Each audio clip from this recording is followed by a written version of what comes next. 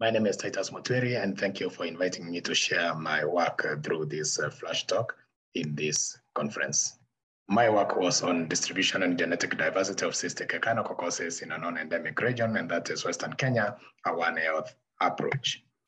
And cystic echinococcosis is a disease that causes significant public health problems in areas where there is uncontrolled slaughter or in places where livestock keeping is extensive.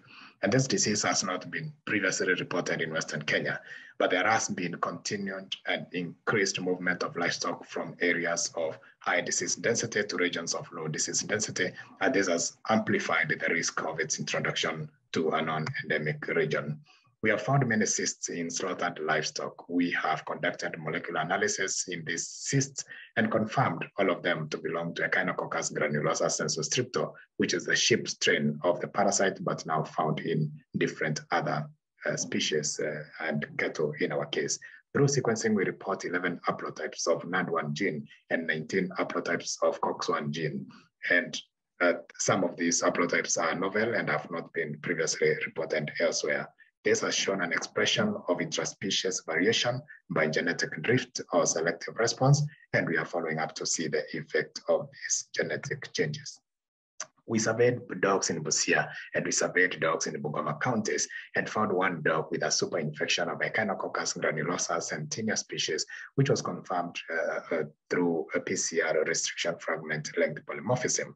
And on the human component of the study, our human screening survey that involved 1,002 participants identified 7 patients with presumptive cystic lesions recommended for follow-up according to the World Health Organization classification and recommendation.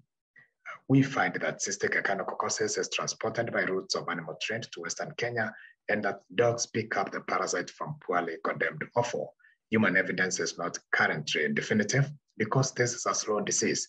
However, if the risky practices continue, then human infections may be realized and confirmed soon. There is a need for controlled. Unfortunately, it seems that Titus has got cut off. What a shame. I would love to hear the end of Titus's talk.